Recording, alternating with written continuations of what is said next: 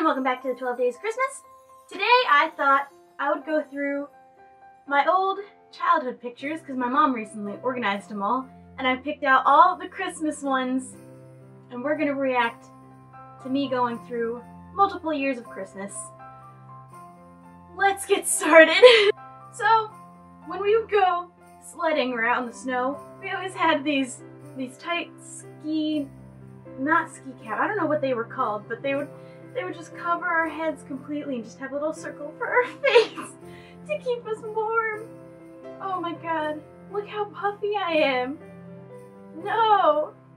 There they are again, with probably the world's ugliest coat that I'm wearing, and my little circle thing over my face. I don't know what they were called, but we never enjoyed them, but we wore them because we had to. Here's me, my sister, and my brother, all making very lovely faces. And yeah, my brother made the most evil faces. Anytime you see him in any of these pictures, he's probably making a really evil face, I bet you. And I'm probably making a really confused face, because here's the family, and look at that, me being very confused, or very suspicious, because I got my finger like this, like, I'm planning something. Probably planning to burn the dress that I'm wearing. And here we are Christmas morning playing with our toys.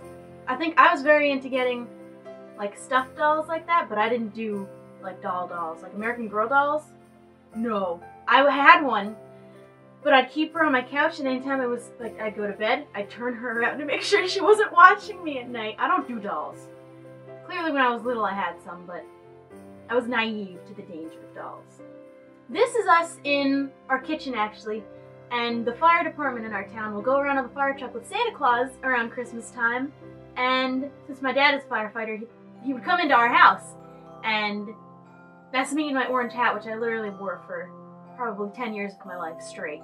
But that's Santa Claus, and normally there's Rudolph with him too, in like a big suit, and they would come around. They stopped doing that now. The last time Santa came into our house, he did shots with my dad, so what can you do?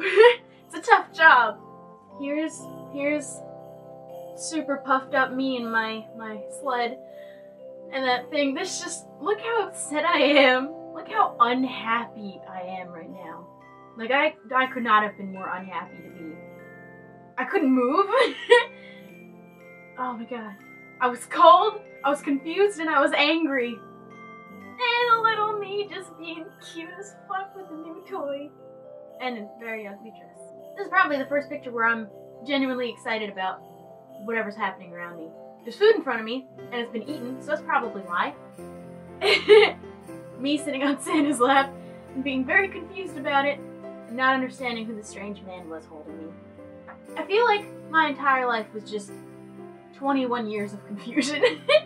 And that's it. And me and my brother and my sister, me being confused or just uninterested, sticking my finger in my ear, no big deal. I don't know why, but I look angry also, probably because of the dress.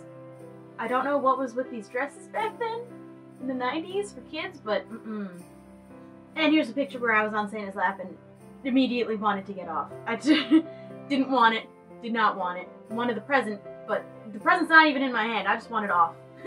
And our whole family and my cousin playing on the floor with our toys. The general confusion on my face in all of these pictures is just astounding. So that's it. If you enjoyed watching, leave a like, and I'll see you tomorrow for the next day of Christmas. Bye! And here we see where it all started on the computer. Don't know what game that is, but